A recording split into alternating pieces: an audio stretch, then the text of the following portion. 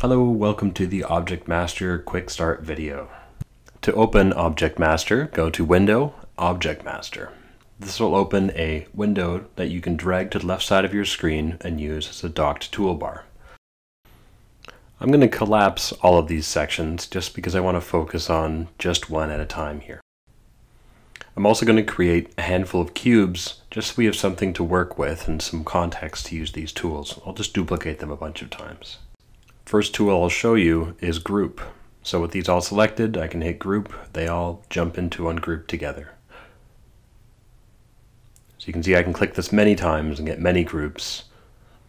I can also take things out of the group with this Unparent button. So this will take whatever's selected and move it to the root of the scene. Another tool I really like to use in ObjectMaster is the Ground tool. So I'm going to make a ground plane first, and what ground will allow us to do is it will allow us to drop objects onto whatever collider is below them. So I'll move these cubes just out of the way of each other because the ground won't work very well if they're overlapping. And I can just select a few of them and click ground, and they'll slam down onto whatever collider is below them. You don't even need to have a collider for this object, you only need a collider for the ground. So I can take this point light and ground it, and it's just going to use the position of the object instead of the collider. I'm going to delete all these cubes, make a couple new ones, and I'll show you the Join Nearby Neighbors feature here. So when I click on Join Nearby Neighbors, this object is going to move to whichever neighbor is closest to it. So this is very good for clumping up props. Okay, next up is Wrap in Game Object. So I can select an object, click on Wrap in Game Object, and very much like Group, it will put it in its own group that is at the position that the object was, leaving the object inside at the 0 position.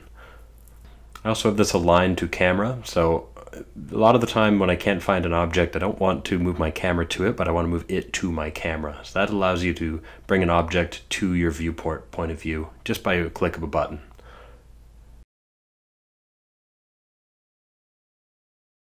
Round to integer feature as well. This is kind of like grid snap. This round to integer, which I'll click in a minute.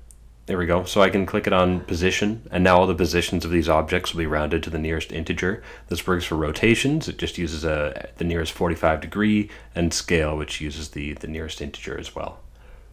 This is good for kind of snap aligning things very, very quickly.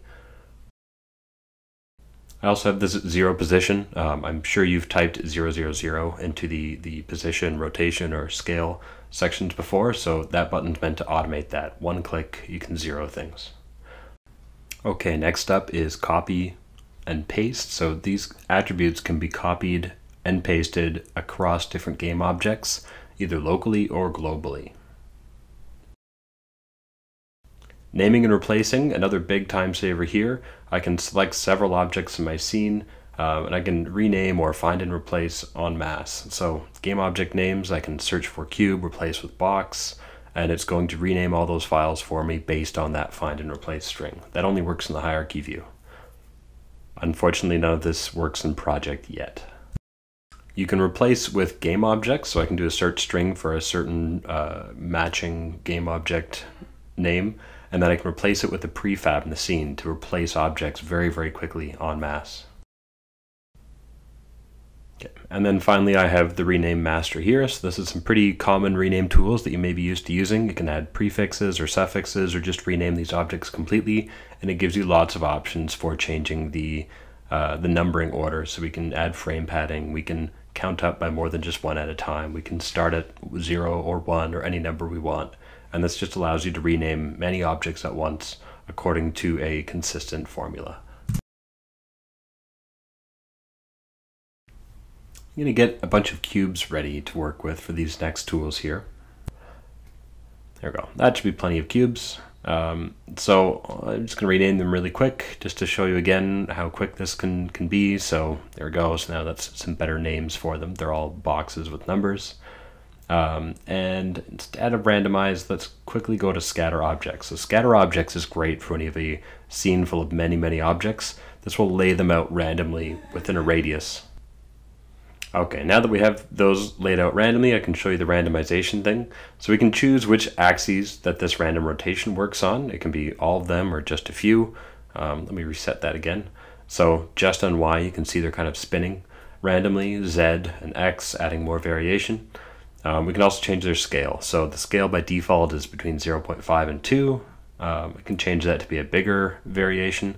So that just allows us to kind of mix up our props more as well. So very, very good for populating maybe an organic environment with rocks or shrubs or something. So that's most of the tools. Play with them. There's a lot of different ways you can combine these together and do some cool stuff. I'm just going to mess around a little bit with the rest of the video and just show you some of the things you can do here, switching back and forth between the other tools.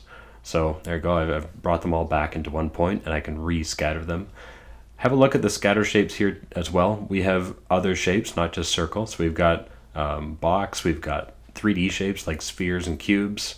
You can spread them around everywhere like that as well. And don't forget, you can use stuff like ground after this too. So you can lay them out everywhere, put them on some uneven terrain, and then drop them all onto that terrain.